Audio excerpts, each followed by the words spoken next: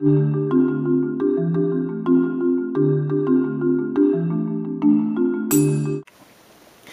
guys, it's Mr. AJ's Tech here.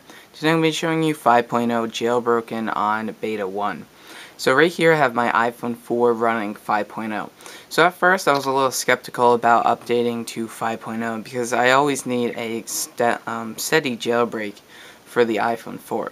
As my iPhone 4 is my primary device and 5.0 jailbreak is tethered and it's beta.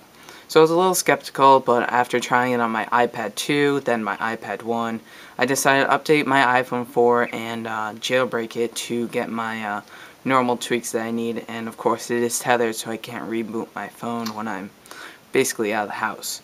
So right here you can see that I have Dreamboard and it's running very smoothly.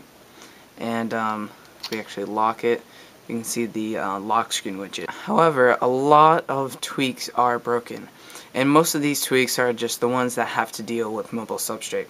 So first off, let me just show you I am running 5.0. Here you can see Notification Center, and I will show you in Settings.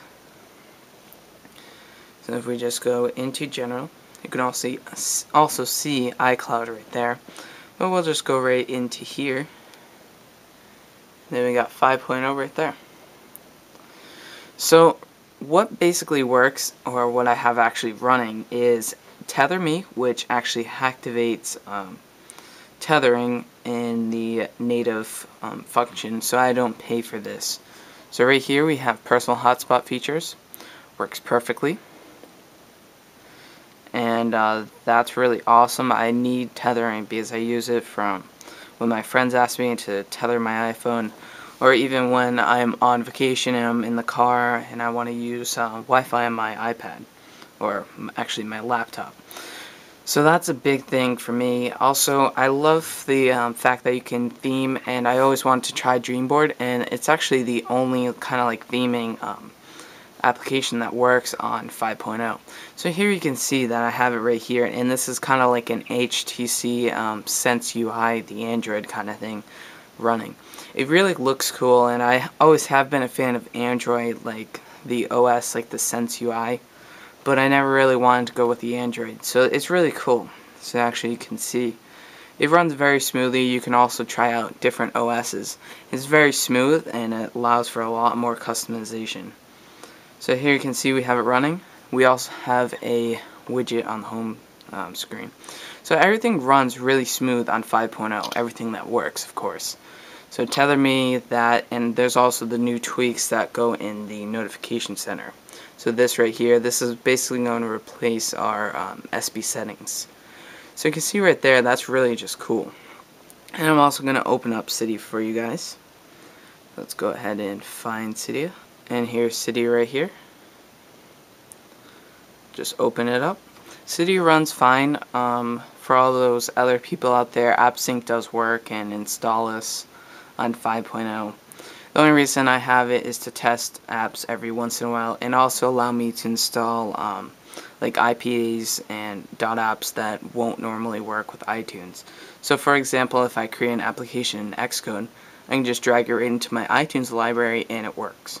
Syncs within normal syncing. So that's why I tested out AppSync.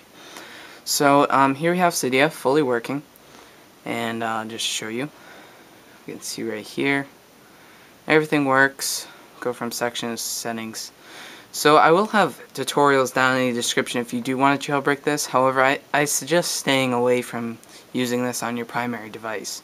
I just did it for video sakes, and I just wanted to update to 5.0 on my iPhone.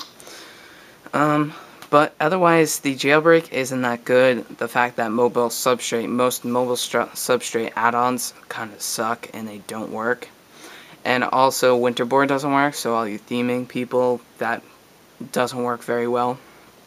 And basically, Barrel, all those good tweaks you've come to know, they really don't work that well on 5.0 or work at all. So I will have instructions to jailbreak down in the description. More 5.0 stuff, including firmware links and that stuff. And all that stuff will be in the description, as I just stated. So check that out, and also a list of what works and what doesn't work on 5.0. So rate, comment, and subscribe, and I'll see you in the next video. See ya.